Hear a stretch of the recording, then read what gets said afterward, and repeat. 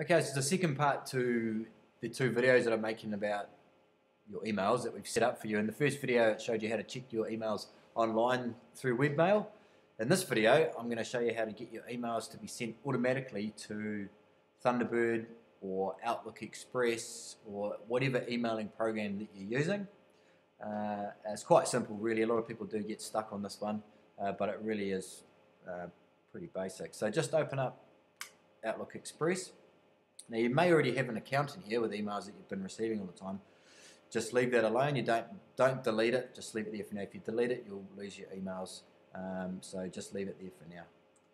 So then what we need to do is we need to find in Outlook Express. We go to Tools and then Accounts. In Thunderbird, it's a little bit different, I think. But what you need to do is you need to find somewhere where it says Accounts, and then click on that. So you may already have an account in here. Your existing one, you may have 2 or 3.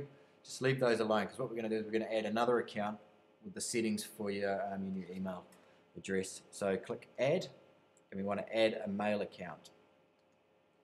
Okay, so display name. That's just the name that appears when you email someone, and it appears in that little box on the side there next to the subject. So I want it to say Gareth. You may want it to say your company name or your full name or your initial name, whatever. It's up to you. So, and then click next. Okay, so email address is the address of your email address is the address other people use to send email messages to you. So this is just your email address. So mine's Gareth at iCandyCreations.co.nz. And then click next. Okay, this is the bit here people sometimes get stuck. It's actually quite simple. So my incoming mail server is POP3. So don't worry about these other ones here. Make sure it says POP3. And the incoming mail server, which is this one here, there's 2 parts. There's incoming and then there's outgoing. So this is mail that's coming. These are the settings that are going to get the mail in. This is the settings that are going to get the mail out off your computer to whoever you want it to go to. So incoming mail settings is always going to be mail dot and then your domain name. So mine's iCandyCreations.co.nz. So it's always going to be mail at the start, dot, and then your domain name at the end, whatever your domain name is.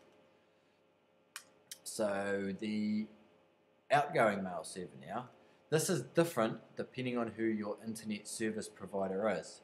So if you're unsure what it should be, you can actually check usually on their website, or you can give them a ring, or you can give us a ring if you want, and we've got most of them here, so we can help you out. So let's just say it's with Extra.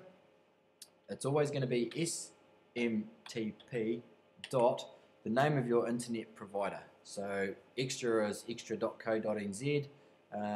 Vodafone is vodafone.co.nz. I think there's a vodafone.net.nz as well. And that's basically all you put in there.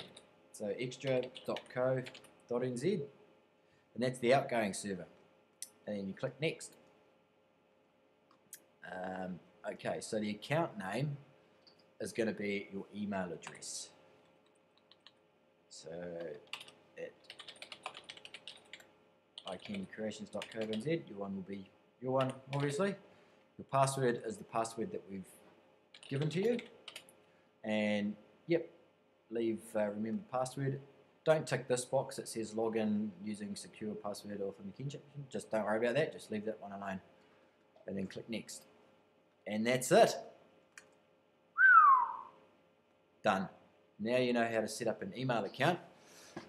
You never have to pay an IT person ever again. If you get stuck at all, you can give us a ring. But it really is that simple. Once that's set up, you click go, the account will appear in here, and if you have emails on the server or in your webmail, they will automatically come flying down the cable into the back of your computer, and just load up straight away into your Outlook. And that's pretty much it. Nice and simple. That's all for now.